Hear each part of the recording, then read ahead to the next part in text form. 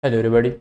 So if you are facing this login unavailable error in the new FC25 web app companion app, so in this video I'll be showing you some best method to fix this error. The first thing you need to check is to check the EA server status. If the EA server is down, then you need to wait for some time and then try again. Sometimes the server is down for everyone, so you can't do anything when the server is down.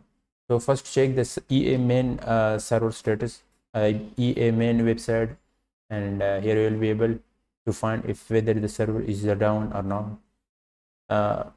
Also you can check the server status here on the downdetector.com. So first thing, make sure the server is not down. If it's down, then you can't do anything except wait. If server is up, then the next thing is to turn off all the extension that install on your device.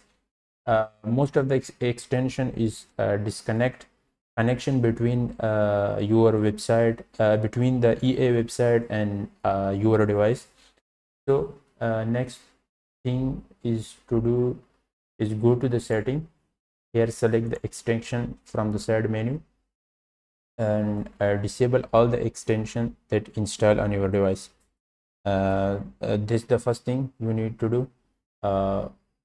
Once you disable the extension, and if still the issue persists, then the next thing is to go to the setting again, select the privacy and security, and here you need to delete all time browsing history, cookie and other site and cache image and file.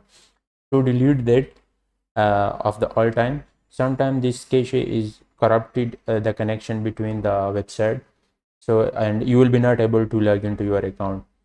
So that's the second thing to do if the first extension method is not work for you. So clear all the cache and data of the browser and then try again. Next method is to change network connection.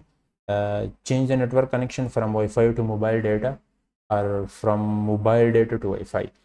This method is work for a lot of people, so must try this method, change network connection. And the last thing, if nothing is working for you, then you need to change the browser. Sometimes this type of error occur because of the browser, of specific browser. So change to any different browser, change to for example Firefox, Safari, or any browser, and most of the time the Microsoft Edge browser is working for a lot of this type issue, so also try that. So this is the last method. I hope any one of this method will work for you. Subscribe this channel for more FC25 informative video like this. Thanks for watching and goodbye.